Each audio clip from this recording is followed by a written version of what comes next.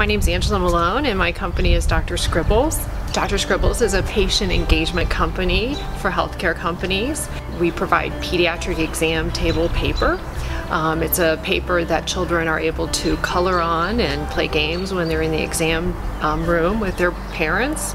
I was in the exam room with my two daughters and I was trying to keep them busy. They were anxious, like most children are, and I was playing charades with them. And their pediatrician walked in, and I was quite embarrassed. And when their pediatrician left, I looked at my two daughters, Anne and Jane, and I looked at the gleaming right piece of exam table paper, and I thought to myself, well, why don't we invent something and draw on that paper?